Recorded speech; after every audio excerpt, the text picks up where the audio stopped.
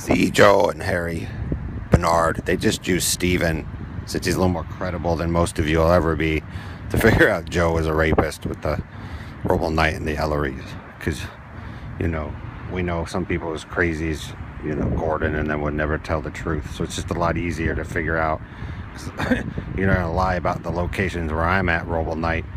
And I'm telling you the truth, then it's just easier to get the police and military and everybody involved to say, hey, look, we found a group of psychopaths messing around our computer, and oh, look, the mimic behavior starts to come out of the rainbow faggot thieves. I'm not down with the LGBT crew, because that's all they've done is lie and ruin Google, Joe, and you cover for their dumbasses.